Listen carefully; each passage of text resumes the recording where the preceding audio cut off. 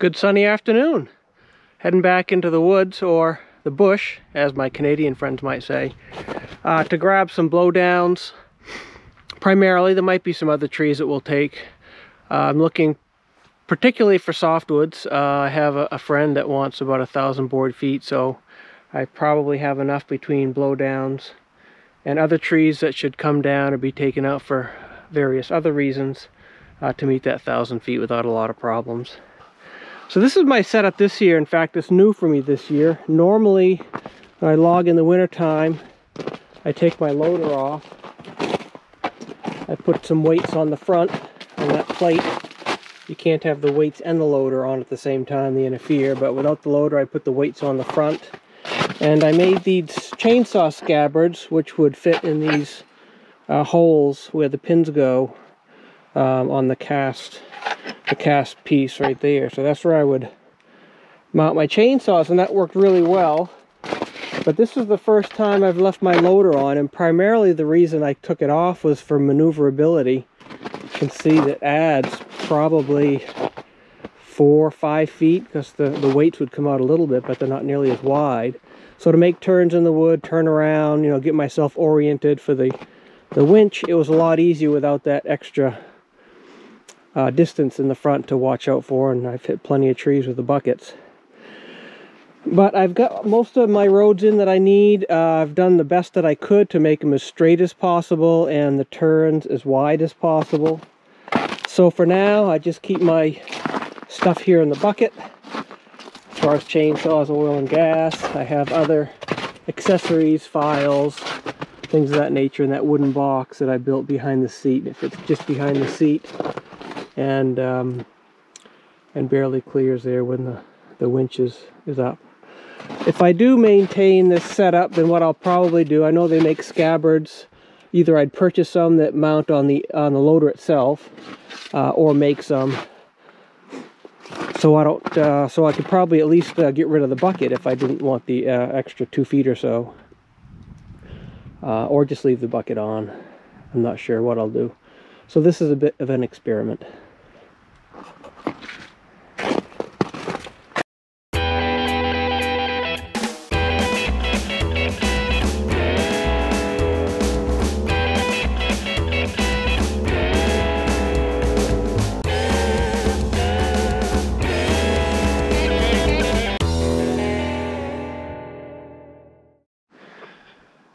So this is exhibit number 1. Looks like the butt is a bit rotten, although not too bad. A little bit rotten, but not the entire thing.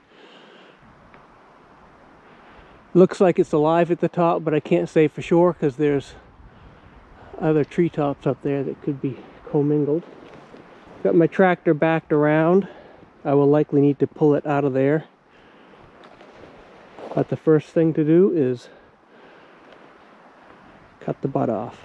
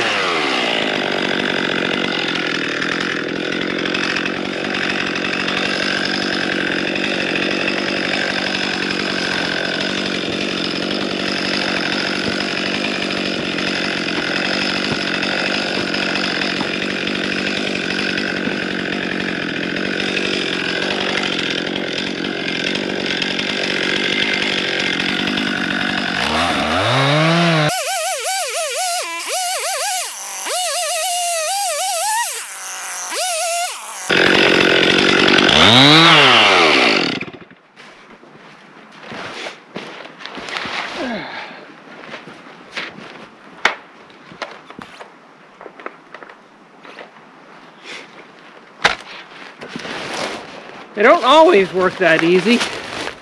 I almost got the chainsaw pinched. I should have had my wedge belt on, which I'll get in a minute.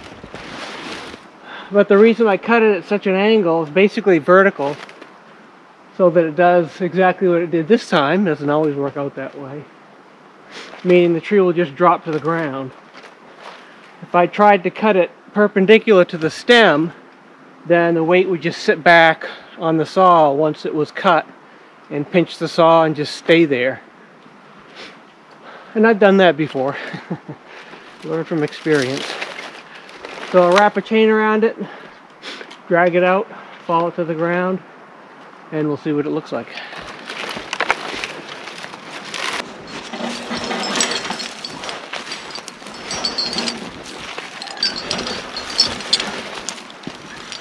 One thing I have going against me is this stump in the way.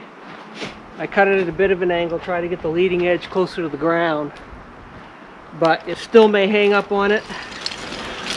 What I will do is, when I attach the choker, I'll attach it to one side so that it causes the tree to rotate as it comes out, and that might prevent it from getting stuck on the stump.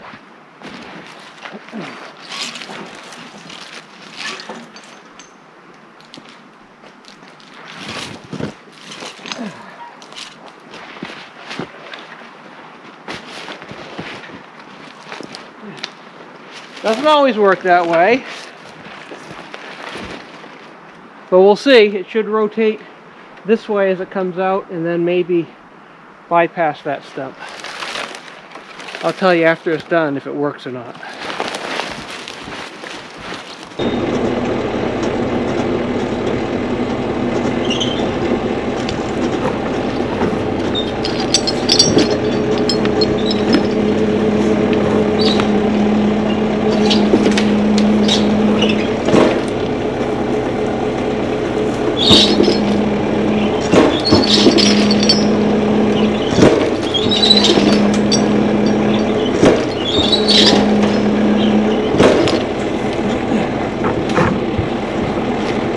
And the conclusion is this particular setup didn't work this time. I'll reconnect it so it rotates it the opposite way. Maybe we'll have better luck.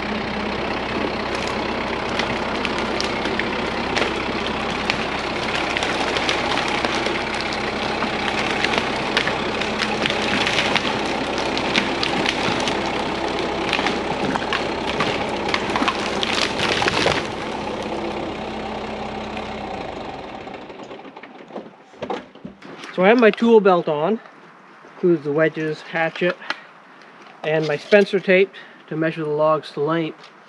I do have chainsaw pants underneath these coveralls, in case you're wondering if I care much about the safety of my legs. I do.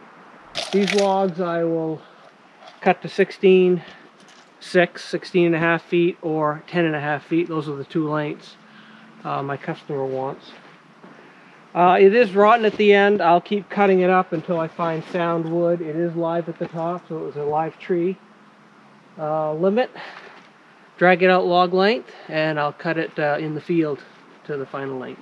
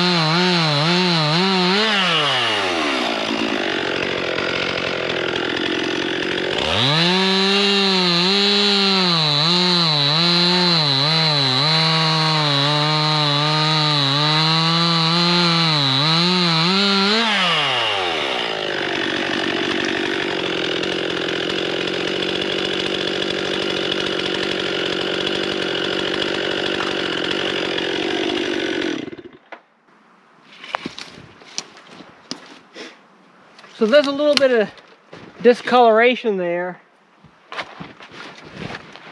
but not nearly as bad as this, not nearly as punky. The axe really plunges in there like a wet sponge, but where I dug the axe in over there, it's not too bad. So I'll call that good. Wasted about 6 feet, but it's better than the whole tree. Let's drag it out.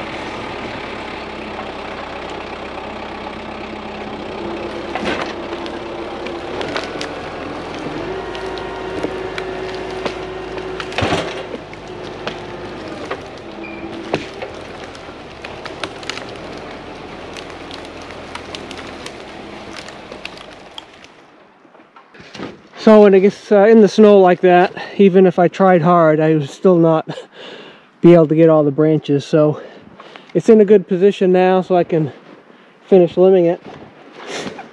But before I cut it to length, I wanted to show you something, because this is on a lot of my trees here. You can see the top died before it was broken off. It looks like it was broken off.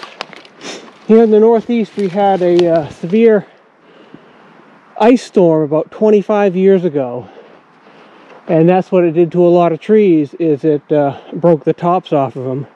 The tree's response to that is to generate new leaders, which is what these are. There's another one there, sort of in the snow. So I may do this, but if I cut this off and count the rings, I'm guessing that'll be 25 to 30 years old. This branch existed before the ice storm, but when the top was severed, it sort of turned itself up to become a new leader. Sort of a race to be the leader, because there's at least 3 of them.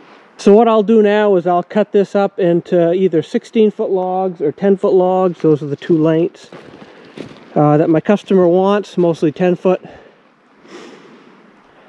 We leave 4 to 6 inches of trim, so when I say a 16-foot log, it really will be 16.6, 16.4, or 10-foot 4, 10-foot 6 inches. And I use my Spencer tape for that.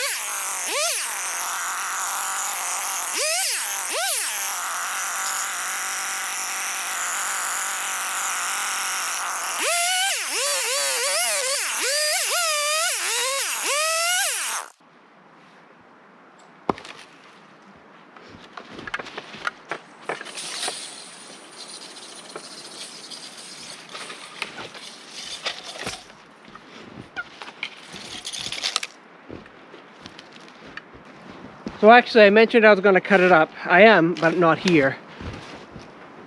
My plan is to lug them out, which is not too far from here, just to the edge of the field, edge of the woods. Then I'll cut them to length, and then I'll come pick them up with my logging trailer. This is a cookie that I'll save, and I will count the rings to see if the age of this branch equals that 25-year time frame that I'm speculating. So there are two 16-foot logs, so with the trim that's 33 feet. I had enough for another 10-foot log at 43 feet 6 inches. So I cut that at 43 and a half feet. So that's the length. I'll get two 16-foot logs and a 10-foot log. I'm going to finish cutting up the top and we'll haul it out.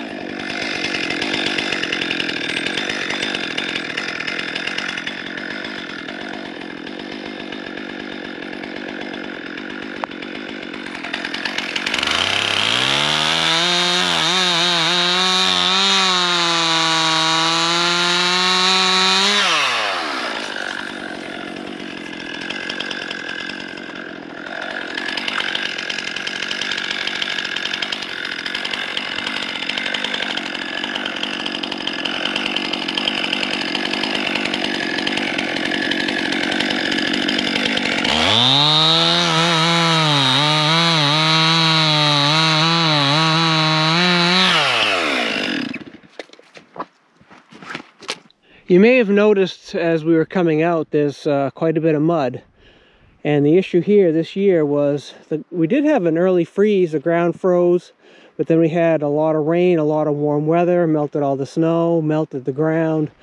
Then we got a lot of snow, and without a lot of cold weather, the ground never froze. So you drive over the snow and it looks like all is good, and then you start spitting up mud when your tires spin or whatever. But there's enough snow where it shouldn't cause much of a problem. I don't have any super muddy places. Most of my roads are in decent shape. So let's go find another one.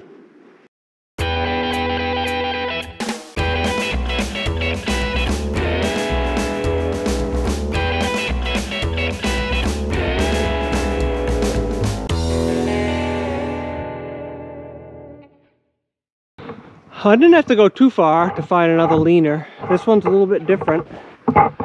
Still attached to the roots, so there's no obvious sign of rot. That's not what it tipped it over. It's just wind and shallow roots. So it's leaning, but it doesn't seem to be leaning hard against the tree, meaning I think when I cut this, it's gonna fall just like any tree would. But I did notice the one next to it, to the left there, right there, had its top clipped off. Now, when that happened, I don't know. I don't know if that tree's any good, but I'll cut it down. If it's sound wood, then I'll take it.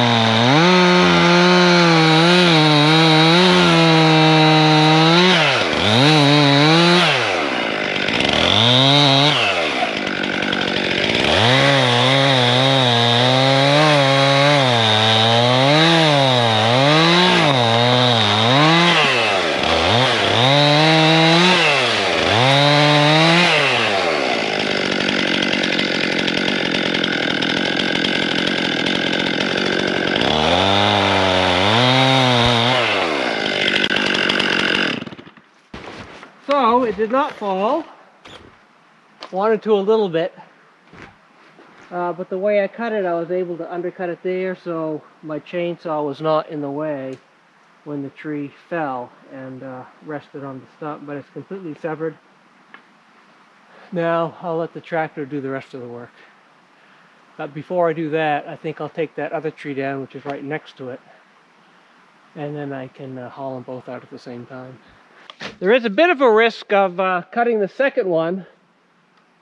That leaning tree that I just cut is mostly hung up on another tree beyond it, but it is hung up a little bit on this, so when I fell this tree, it may allow this one to fall down.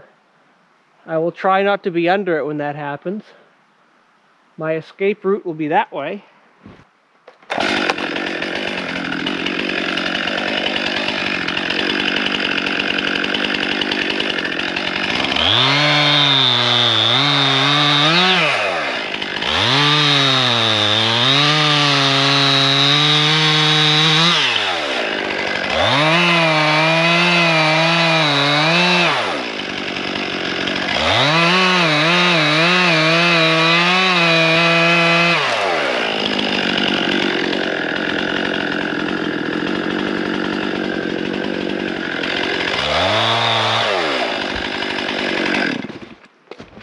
So this one is cut off.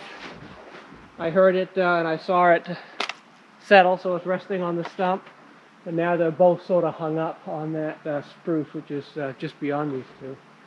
So I'll wrap chains around both of them. That stump over there, since the tree now fell off from it, I'll cut that stump so it doesn't cause the same issue as the first one. I think did a little bit, hanging up the tree trying to drag it out.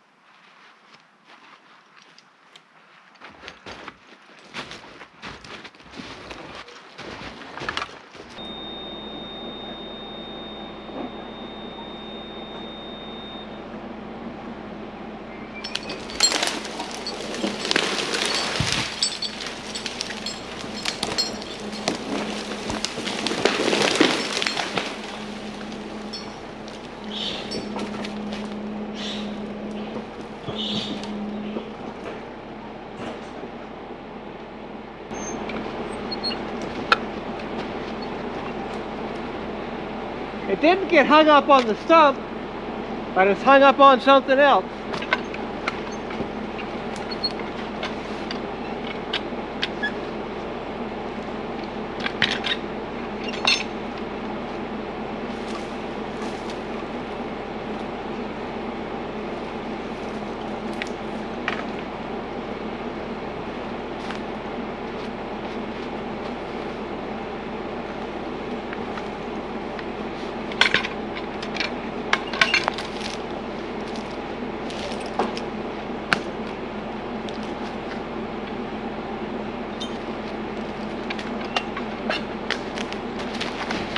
I'll just drag that one, the topless one. I'll drag that one out first, then I'll mess around with the one that's hung up.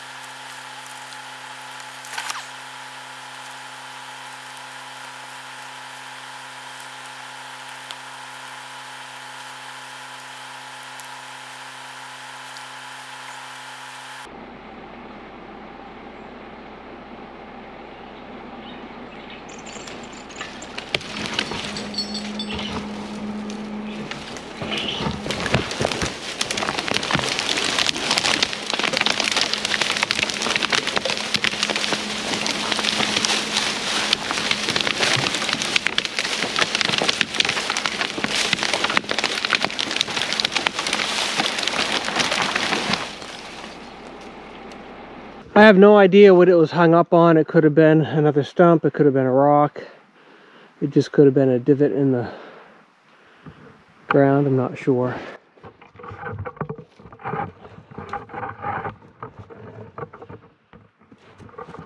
But you'll notice the same thing here is on that spruce that we took down. The top was knocked off and there are 3 new leaders. And again, I'm guessing it's that 1998 ice storm that caused that. The tree has been living fine ever since. The butt of it looks sound, so I'll limit, cut it to the tree length that I need, cut it out, bring it out in the field, and then cut it up into logs.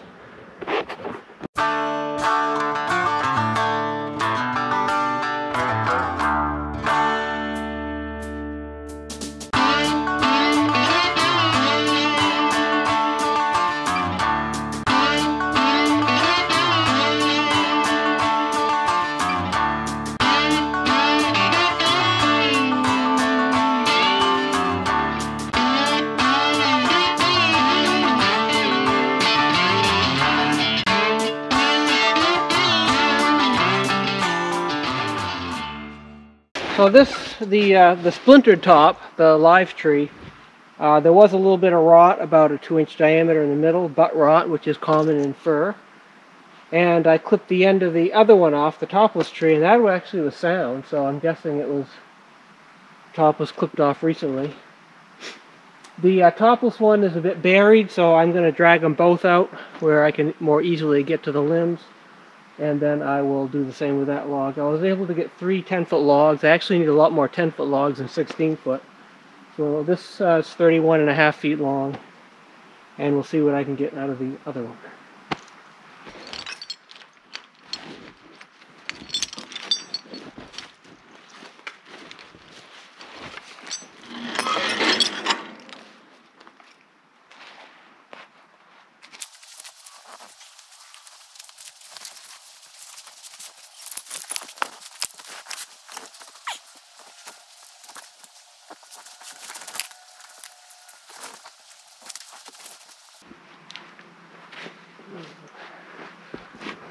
Snow has its pluses and minuses. One of the pluses is it lays on the snow. Generally you can easily cut and limb without worrying about hitting the ground because it's quite a bit up off the ground. And putting the chains underneath, like in this instance there, it was not difficult just to shove my hand underneath to get the chain or the cable around the end of the log. The downside is when it's this deep, this wet, and the forest floor has a lot of brush, it's basically up to my knees, so it's difficult walking, which is why I'm often out of breath. So let's drag these out a bit to the clearing, into the road, and we'll deal with that other log.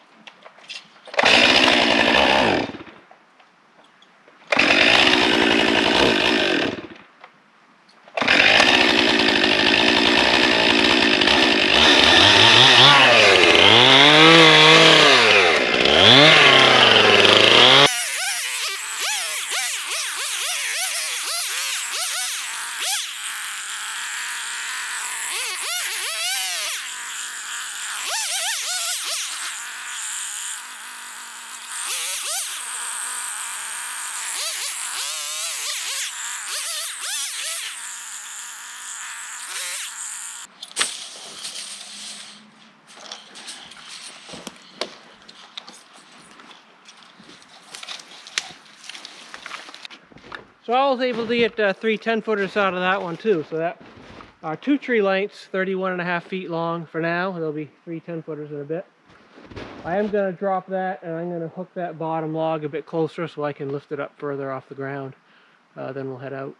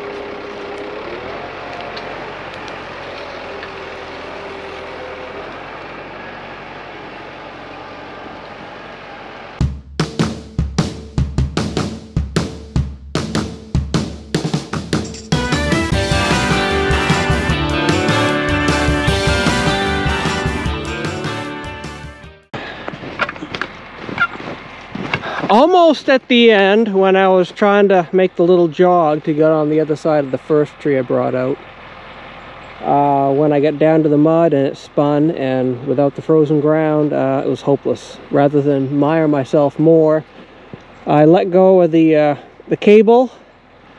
Plenty of cable there. I drove up to where I need to be, and I will winch the logs in place.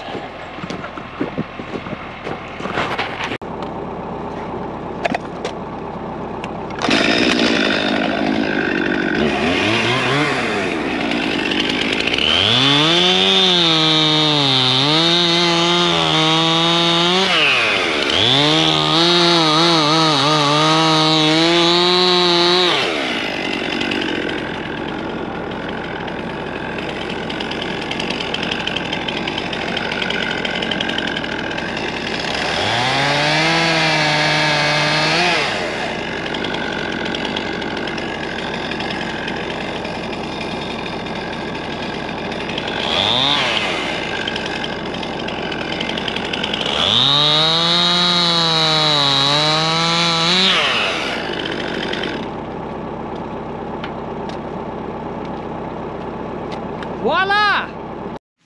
So here's that cookie that I cut off from that limb that became the leader after I suspected the ice storm of about 25 years ago.